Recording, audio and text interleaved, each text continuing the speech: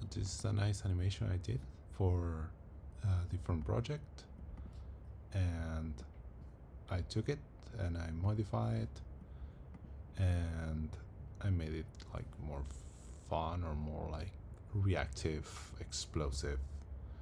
So basically I have this circle in the middle of the screen and it's a sphere, an icosahedron, and it morphed from this icosahedron or blob into a cube when you move the mouse towards the borders of the screen on the x-axis.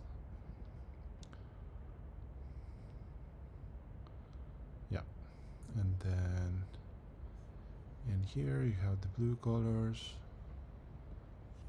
I think here I also have blue, and then I have,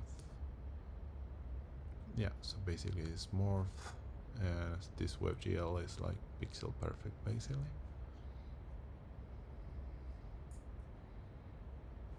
And then you can move it around. That's pretty cool. And you can also zoom out and you see the whole halo effect it has.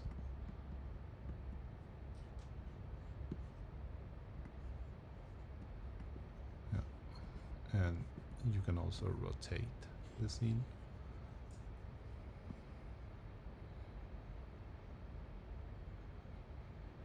So yeah, it's pretty cool. And technically this is Threejs running for Webgl, and it's one draw call, one material, and one geometry. There is no post-processing. The background is basically I take the icosahedron and I extrude it on the back, depending on how the camera is looking at the sphere, and I just extrude that to the borders. And yeah, basically it's like a sphere with a background, but it's the same geometry. And yeah, it runs pretty fast as the geometry is not super complex and the single draw call, so that's great. And yeah, that's pretty much it.